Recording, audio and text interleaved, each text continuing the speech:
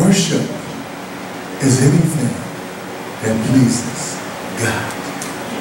When you get up out of your bed and you just had a bad night and you say, God, I just thank you for waking me up today. Guess what? God looks down and he smiles. And he says, thank you for worshiping me. Because you just acknowledged the end of the day of waking you up. Anything that we do that brings pleasure to God, anything that we do that pleases God is a form of worship. You don't have to hear a worship song because there's no such thing as a worship song. There's no such thing as a praise song. Anything that brings pleasure to God is worship or praise. You guys remember that teaching? Don't ever forget it. Listen, I'm going to be kind of like all over the place, but for those of you that are new, this is how I do it. Don't try to put me in a box. Don't try to traditionalize me. I'm untraditional. I might bust out in a rap song or start singing an old school song and quote a scripture at the same time. But listen to the point. Don't listen to the fat funny man. Pay attention to the words that are coming out. A lot of you like to look at my body and I'm like, hey, hey, hey, hey. Oh, I do have a new shirt on today. How many been enjoying the series, God Smiles? Well, I'm going to tell you what the Holy Ghost told me. I'm so sorry. You know, it was supposed to be a 5-part series, so now it's still going to be 5 parts, but now we have changed it from God's Smile.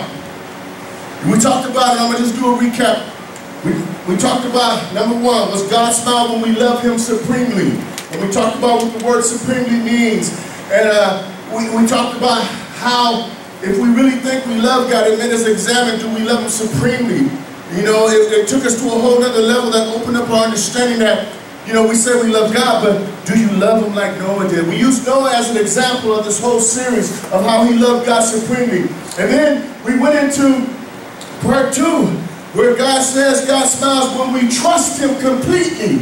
And we talked about what does that mean to trust him completely. It means like that song says, I'll trust you.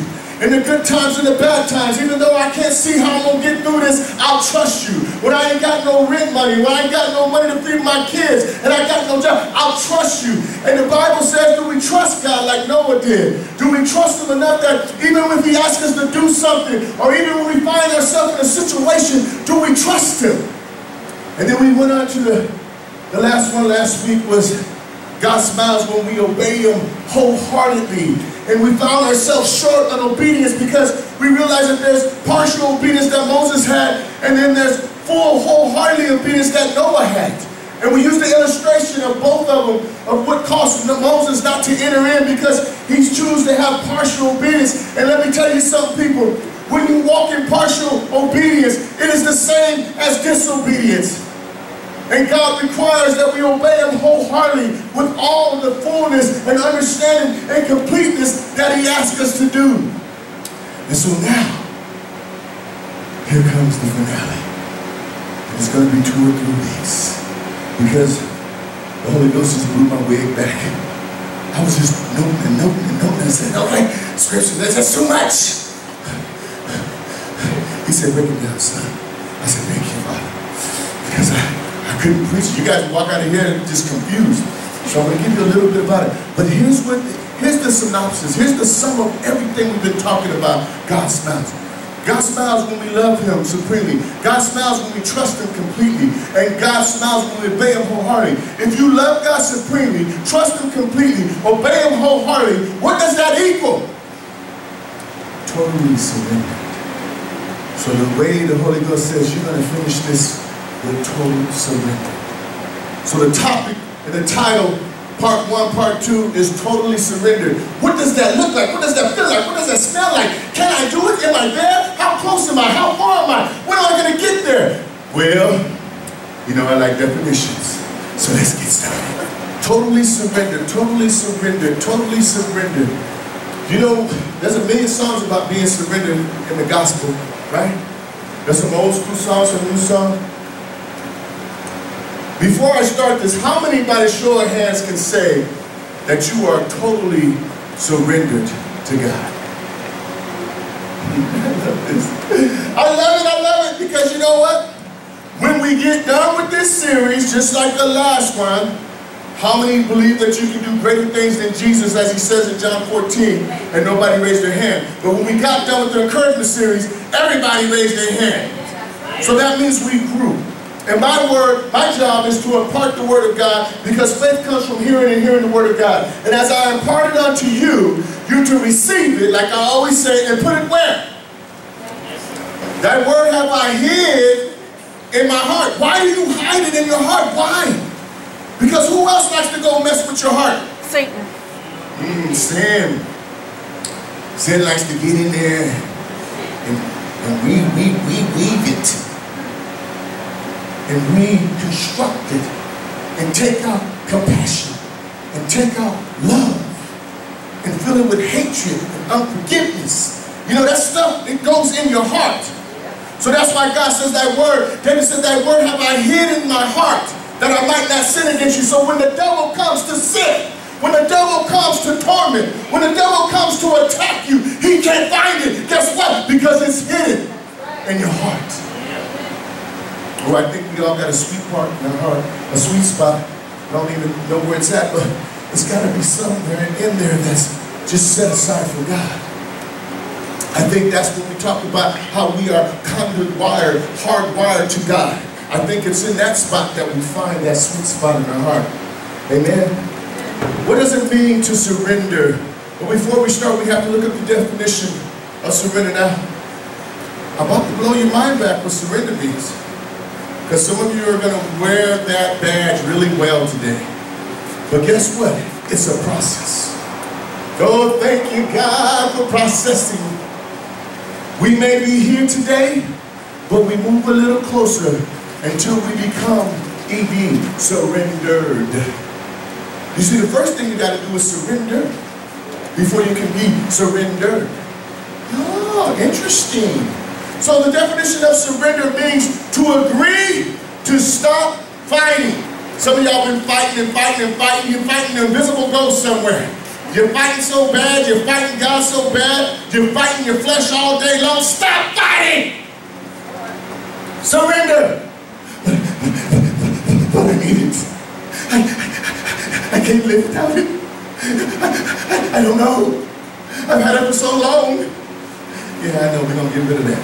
Because we're talking about to love God supremely, to trust Him completely, and to obey Him wholeheartedly.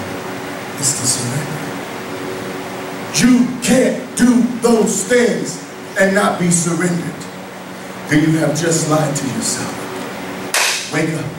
Stop lying to yourself. Tell the truth. Tell the truth to yourself. Tell yourself, shut up. Tell your heart to listen. Try. I do it all the time. Yeah. You ain't got rent money? Shut up. This is God's plan. If you don't pay the rent, it ain't gonna get paid. Okay, I'm sorry. Listen, the first thing when you surrender means to agree to stop fighting. All right? And stop hiding. This is a Webster Dictionary definition. It has nothing to do with godly principles. This is unbelievable. To agree to stop fighting, hiding, and resisting. Oh my God. What did Moses do for 40 years? He hid out. Thought he was a sheep herder, huh? Until God came to him. I guess he thought that he didn't have to surrender no more. I guess he thought that things didn't work out the way you planned. So what, you got derailed? So what, you got sidetracked? So what, you got bamboozled? So what, you thought that you knew, but you didn't know nothing because you didn't know nothing. And so you kind of give up. You give up on loving Him supremely. You give up on trusting Him completely. And you certainly don't have obeying Him wholeheartedly. So you unsurrender yourself, just as we're going to learn today, as Peter did multiple times. Yes, we can surrender and then unsurrender. We can surrender and then unsurrender. Yes, it happens. It happens to all the great men in the Bible. That's why we're going to learn about it. Because it's so important. God says, first, son, you have to agree to stop fighting. You have to agree to stop hiding from me. You have to agree to stop resisting me when I call you, when I draw you, when I convict you. See, that's God pulling on you, and you resist Him when you know better. Listen, and the definition says this, because you know that you will not win or succeed. That is Webster Dictionary of the word surrender. Sound like God made that word up, huh? But that's because the man of God is preaching it. It sounds a little different than when you read it or Google it. No. Because when you hear the word of God under the anointing, it is what? It is the word of God. Remember when I said that? So, the first word is surrender. And once you have surrendered, you become surrendered. Once you have surrendered, you become surrendered. Which means this. Ready? The word surrender, ED, means to yield to the power and the control. That means you are no longer, when you become surrendered to God, you no longer control yourself. You no longer think for yourself where you're going to do what you want to do. For 120 years, what did Noah do? He built an ark. Back-breaking work, hard and heavy work, ridiculed, accused of being a Jesus freak, talked about his kids was bullied. Can you imagine if he wasn't surrendered, what he would have done? But he surrendered. He gave his whole heart. He yielded to the power of God. He knew that God would never let him down. He knew that even though he had to do this for this many years, that the power of God would sustain him to stay surrendered. He set his mind and his heart and his soul as one. He loved God supremely. He trusted God completely. Therefore, he obeyed him wholeheartedly. He lived a surrendered life unto God. That God, I will yield to your power and control. I will give up completely. I will agree to forego, especially for another, which is God. You see, the song says, I have left all the world to follow who? Jesus. See, you can't sing that song unless you surrender to know what it means. It means that I fully surrender. I'm tired of running. I'm tired of chasing. I'm tired of fighting. I'm tired of trying to do what the world wants me to do. I'm tired of trying to do what my wife wants me to do. I'm tired of trying to do what my mama wants me to do. I got to be my own person. Jesus, it's just me and you. I'm not going to be influenced by anybody else's persuasive measure. I'm going to be influenced by the power of God because I surrender. That means I yield myself not to the control of the world, not to the control of my wife, not to the control and manipulation of my children. Yeah, y'all slick. Devil been using y'all for years. But I'm going to yield to the power of God. And I ain't going to never, ever, ever, in the voice of Smokey from Friday, go back. And listen, this is how you're able to love God supremely. There's nothing else above him. This is how you're able to trust him completely. It don't matter what they say about you. It don't matter how low you get. It don't matter what kind of circumstance you're in. You know that you're going to trust him. And then in that, you're able to have complete, absolute obedience. Because you are totally surrendered. Sometimes in life, we must surrender. So my question is, why not surrender to God? We surrender every day to our jobs. We surrender to our relationships. Even when we know what we should do and what we shouldn't do in them, we still surrender to them because somebody else other than yourself wants something that you don't want to do and you end up doing it anyway. Morally, spiritually, and physically.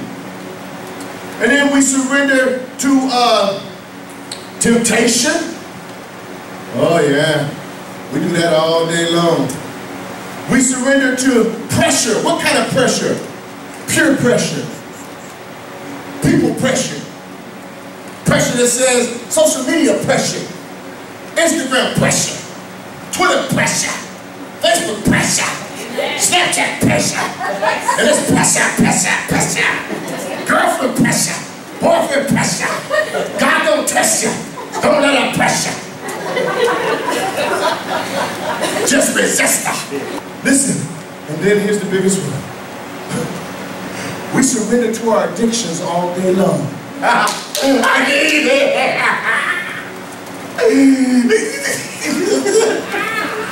5 more hours, please. Because if I don't, I'm going to lose on the internet. Hold on. You kids are out of control. And some of you adults should be shaming yourself. Pressure. Addictions. Addiction to what? To drugs, to sex, to pornography, to stealing, to lying. Addictions, addictions, addiction. You surrender all day long to the things of this world, but yet you won't surrender to the one who created the world. You surrender all day long to the idiocracies of this life, but yet you won't surrender to the giver of life. Amen. What's your problem? Can I tell you something? Can I talk to you? Will you listen? I got one question to ask. Why? That's all I want to know. I'm pretty sure Jesus wants to know too. Why? Why? I am the Alpha and the Omega. I am the beginning and the end. I am he that was and he that it is and is to come. I am everything. I am the giver of life. I created the stars in the heaven. Why won't you surrender to me? But yet you rather listen to the lies and the distortion of the enemy that comes to take the word of God that you did not hide in your heart. Therefore, as lust was snooping around, therefore, as addictions was snooping around, it found it. And it took it and it cast it out. And it replaced it with your miserable life that you have. And then you blame who? Your mama, the system, God, my circumstances. Shut up. Blame yourself. Amen. Because you heard the word of God and you chose to not listen. You chose to not hide it in your heart. You chose to not change. And then you wonder why. What was to me? Yeah, what was to you? So my question is this. Matthew 6:24, write it down. Sometimes in life we must surrender, and I just went over all the things we surrender to. So why not? My question was, why not surrender to God? Listen, you can't serve two gods. Matthew 26 and 24 says, no one can serve two masters. Either you will hate the one and love the other. You will be devoted to the one and despise the other. You can't serve both God and money. You can't serve both God and the world. You can only serve one. Who will you surrender to? Who will you love completely? Oh, but I need my stuff. Who will you obey?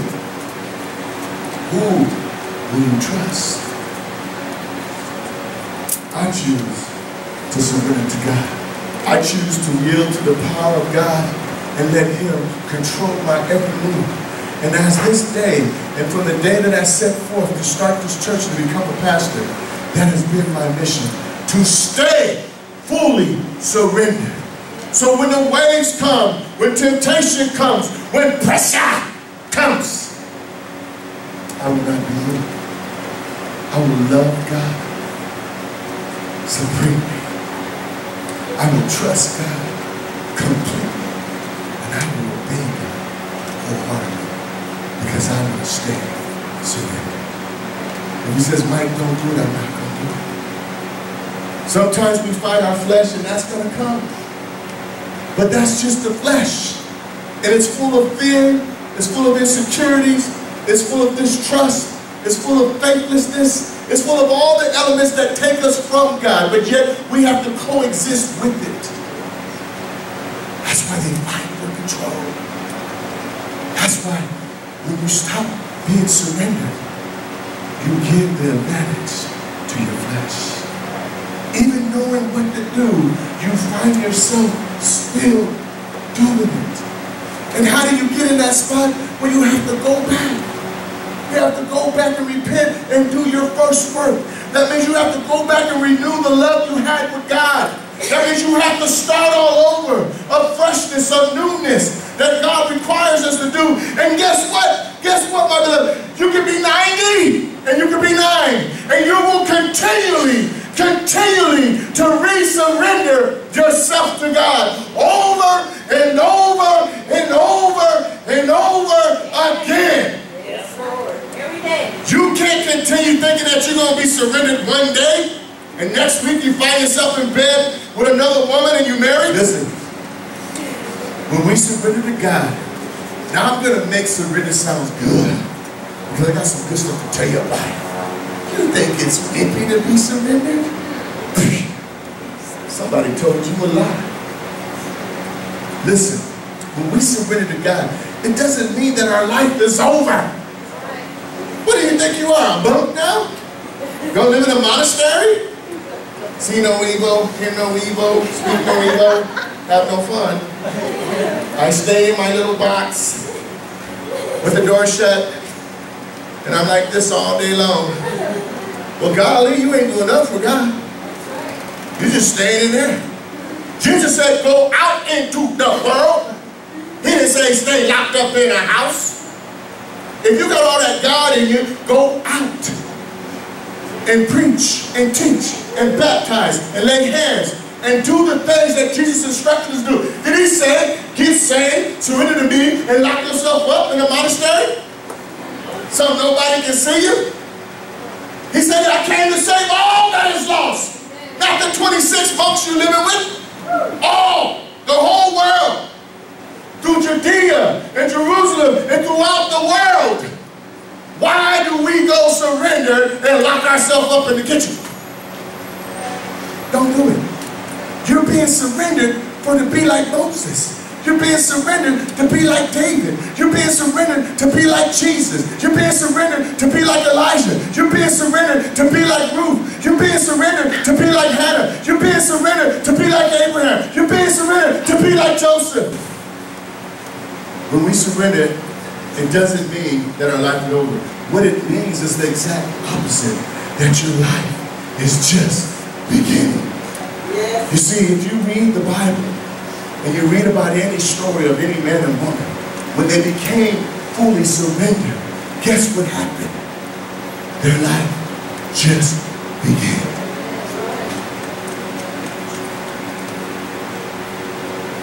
Surrendering to God.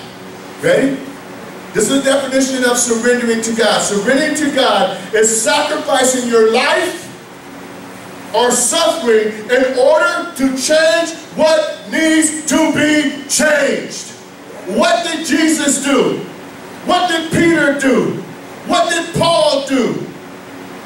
They sacrificed their life in order to change what needed to be changed. That's surrendering to God. So when you think about, I'm going to surrender to God, it can very well cost you your life. Are you ready to surrender that much of yourself?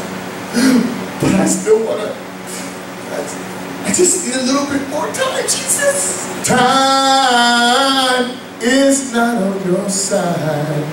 Don't tell me about time. We know nothing about time. We don't know the exact time, how to tell time, or what time it is. It's time to be about your Father's business. In case you was looking for the other time, time to get to the club, dog. Pop that collar. Ooh, she look good. I'm gonna give my number. Hey girl, what you doing over there? I'm coming to get you. Bam! You dropped dead. Oh, damn. Whoa, what happened? Oh, you was in your car going to get a booty call. Got your little condoms from Circle K. Bam, got hit in the car, died with the rubber in your hand. Trojan stuck to your hand. Oh, Lord. You woke up and judged, what am I doing with these? Sorry, Jesus. I can get rid of these. I told you I'm not like any other pastor. There ain't nobody like me. I only preach about what I've been through. I only shout about what the trials and tribulations I came through. So don't sit here and try to tell me about your marriage, drug addiction, your sexual addictions, or any kind of addiction you have, because I've been there, done that, Holmes. That's why I didn't preach till I was 50. And I said, God, why I got to suffer everything, even this? Yeah, son, because you're going to be real. And when you tell somebody how to get free, you're going to understand where they're coming from. Listen, don't lie. I was even disowned by my own parents. And guess what? My mama sits in the church today. Don't tell me about nothing you ain't been through. Oh, did it hurt? Oh, yeah. It hurt. I was in the middle of Persian Gulf. It tore my heart apart. And guess what? I was serving God. You mean it happens in the church? Yeah, that's where it's most painful. See, when you run into the church and you seeking shelter and you get boom in the church, guess what? That makes you hate God even more. But if you surrender, you say, you know what, God? The devil sits in every church. And I refuse to let him take away the goodness of the love that I have. But he did it to me for 17 years. So listen, don't tell me about anything you're going through. Don't think that I can't relate. I can. That's why I'm a pastor. Some pastors don't have a testimony. They just went to seminary and got a pulpit. They ain't even went through nothing. So when they come and they minister you, they give you some kind of dramatic 12-step situation. Well, this is what I think you should do, skip. No, I say, listen, the devil torments you. Not the day you think about what you want to do. You actually plan it, conceive it, put together logistically how you're going to do it before you even do it. So that's where we got to fight. We got to fight where it starts in your mind, not in the action. If we can stop sin in your mind and your thinking, you won't commit the action. That's why the Bible says, whatsoever a man thinketh, so he becomes. So you just got to know where the battle's at. God can help you right when you're in the middle. You just stuck your foot in it. So now you're going to have to go through the motions. If it happens to cost you your life that day, that's the stubbornness that you have. If it costs you your freedom, that's the stubbornness that it has. And you have nobody to blame but yourself. But only when you surrender. You see, God often calls surrendered people to do battle on his behalf.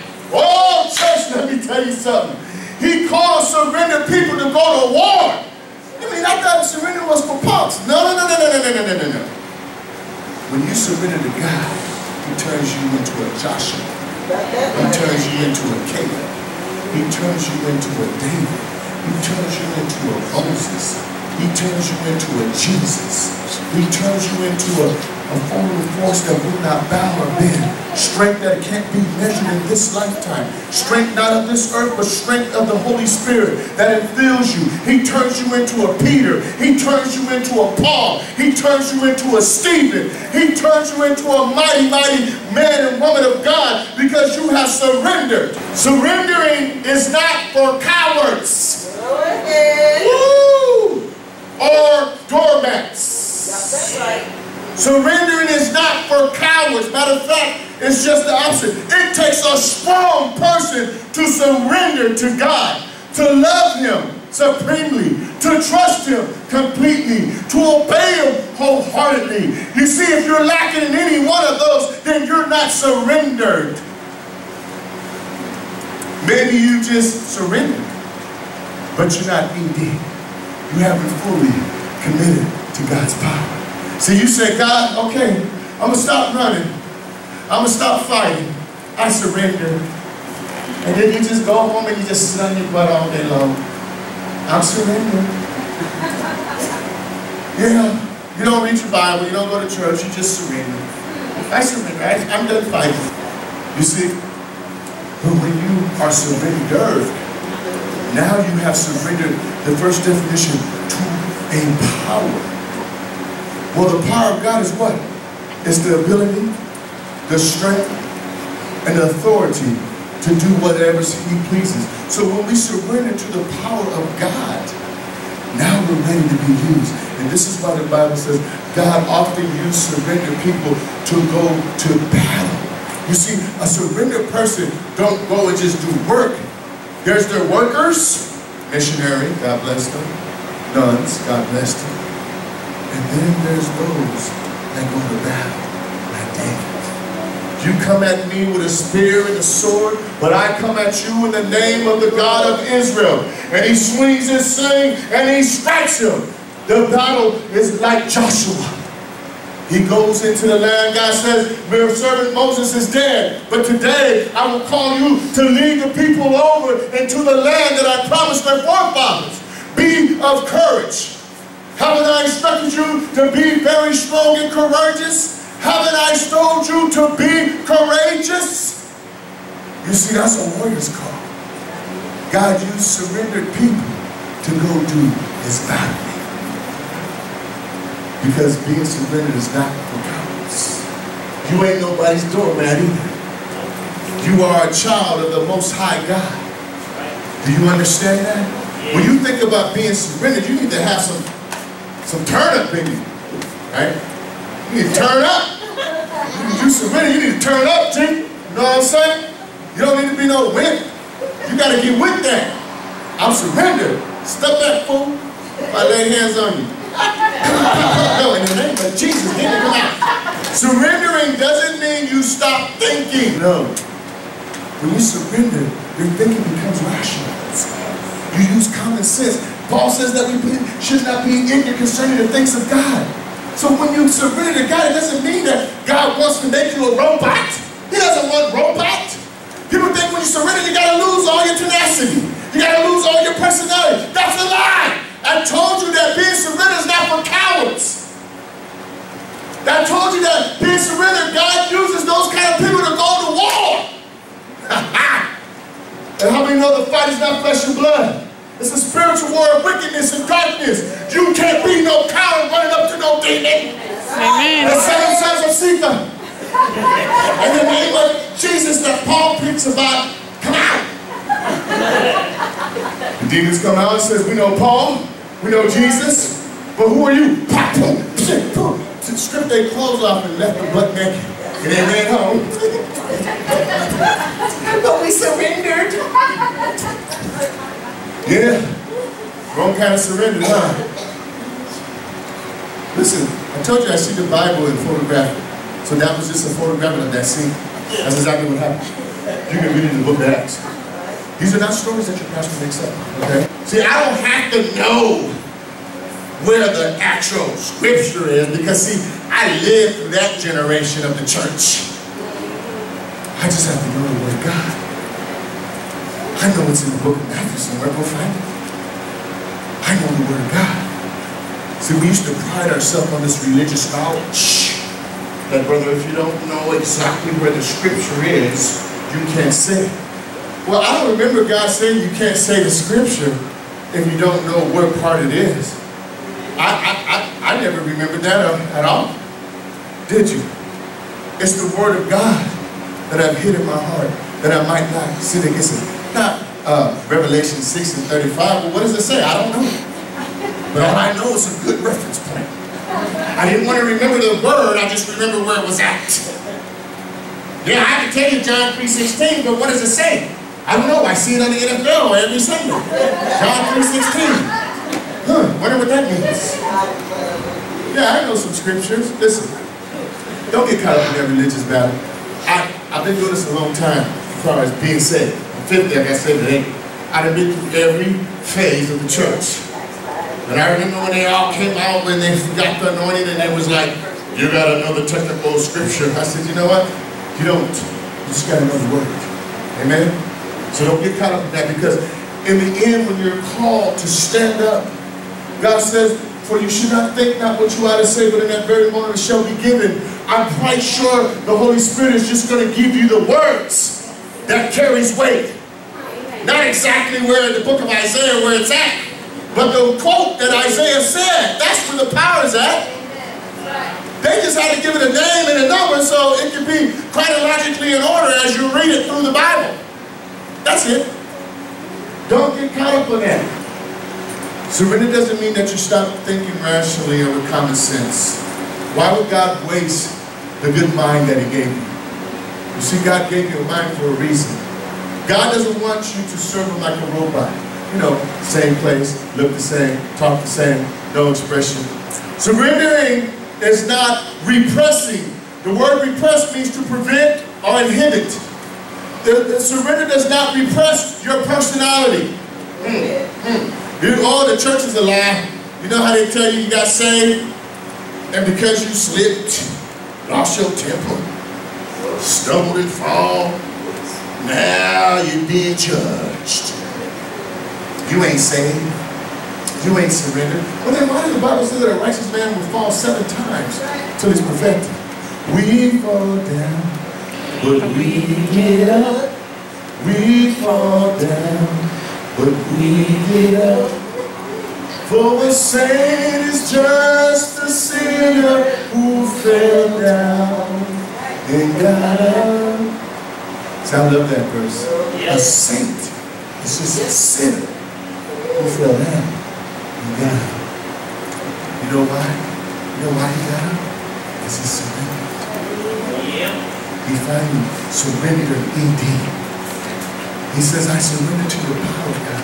I surrender to your authority. No longer do I want to do things my own way when I want to do it.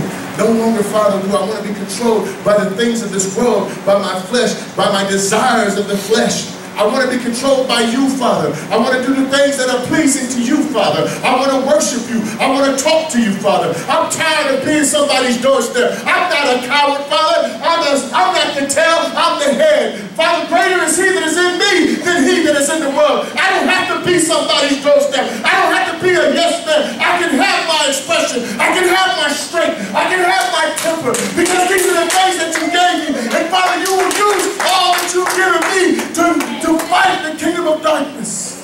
So therefore, I can surrender to you, and I'm not going to be like Mike. I'm not going to be like Johnny. I'm going to be myself. I can surrender to you, and I can have my weaknesses and understand that in my weakness, you are strong, Father. I will surrender to you because I know I'm a work in progress. I'm always arriving, but never arriving. So I surrender to you, God, because I'd rather surrender to the maker of heaven and earth than the destroyer of my life. And when you think that way, you get a glimpse of what surrender is about. You get a glimpse of what the great patriots in the Bible went through. See, once you understand that surrender is not repressing your personality or diminishing it, surrender actually enhances it. If they thought you was cocky before Jesus, wait till they see you under the anointing. If they thought you was loving before Jesus, wait till they see you under the anointing. Don't take my kindness for weakness. Amen. I guess they did when Jesus went through the temple and whooped everybody out of there. It was like, oh, the religious Pharisees, what did you see that? The Son of God, my God. He made a whip and whipped those people, turned over all the money tables, ran all the cattle out. He did that on the synagogue, on the Sabbath. How could he do those things? Son of God. No, Jesus was surrendered. Therefore, the warrior in him, not the coward, not the compassion, but the warrior. See, there's sometimes when God says that he often uses surrendered people to do battle. What Jesus did in that temple was a battle move. Father, I surrender myself to you for this moment. Do as you will. The Holy Spirit said, go make a whip. Okay? He did a whip with 9 tails on it. And I imagine as he was making them, oh, yeah, y'all think my God is weak? I told you I ain't no punk. Y'all better get a head start because I'm coming. I'm done. Now, I don't even care about tying that last one. And he went in there and wow. This is the house of God. And you have made it a den of thieves. You have desolated the temple. Get out. Get out. Yeah, that's Jesus. Sorry to break your heart, religious folks. That's Jesus. Yeah. That's a man totally surrendered. You better be glad it was Jesus and not Elijah. Elijah would say, God, if I be a man of God, may fire fall in that temple. Yeah, y'all shoot. Compassion is Jesus. Okay? That's right. He was surrendered. You see, because when we surrender, it enhances us. Because the more we let God take over, the more truly we become our authentic self, who God has called us to be. Amen? I think that's a good cutoff point. Dang it. Okay? So stand up. Because,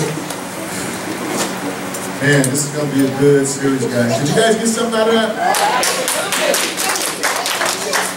All right. You know, I didn't want to give you too much, but I wanted to give you just enough. Okay?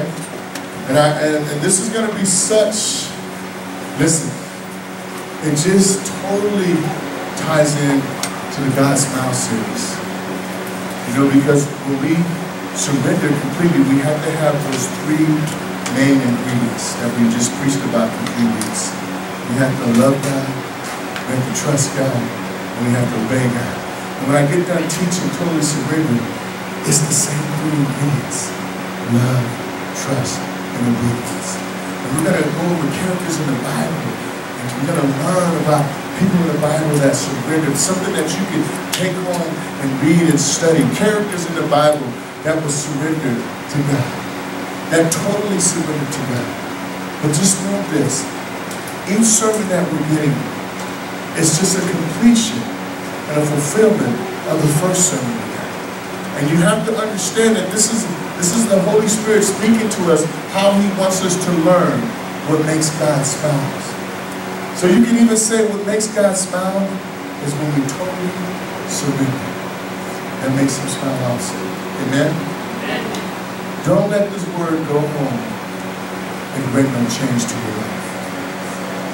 I didn't even go deep, but we're going to get deeper because we had communion and we had other things. The next Sunday we're going to go deeper. And you're going to really, really understand what it means to surrender to God. God doesn't want you to surrender to anything but Him. That's it. Not to your mama, not to your girlfriend, not to your job, not to your in-laws, not to anything that can control you, not even to your own wife. Nobody gets that kind of surrender from us. Surrendering to God is reverence, is high. You don't give that to a heathen. We're talking about surrendering in God. We're not talking about if you were an actual Vietnam vet and you had to surrender, okay, to the Vietnam. We're not talking about that. We're talking about surrendering to God spiritually, what it means spiritually. And we don't give that of flesh what is spirit, right? We only give that of spirit, spirit. Amen? Amen? So let's pray. Father, we just thank you for the word today. We thank you how you came and how you talked to us. We thank you, Father, how you're always trying to teach us something. Father, I pray that as these people leave, Father, that not only will they have a sense of security that they actually learned something, but Father, that they would have a sense of desire. That these things that we hear, these things that we talk about, that we should desire them, Father. We should want to be like, we should gravitate to how do we love you supremely. We should gravitate to trusting you completely and obeying you wholeheartedly. Father, let us not lose vision of what we're doing. Let us know, Father, that we come here to get fed and to get knowledge and understanding that we can walk out of these doors and be victorious in our everyday living.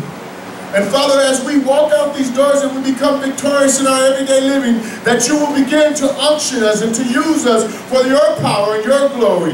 And that, Father, that we will begin to share the word and speak the word in and out of season and change somebody's life and play it forward with the same word that we heard. That we would be the givers and the teachers of life, Father. That we would go out and not just keep this word in us. We will share it with others to bring understanding to who you are. Father, let us know that it's never about us. It's always about you. Father, I pray that you use these people to bring forth your word. In Jesus' name, amen.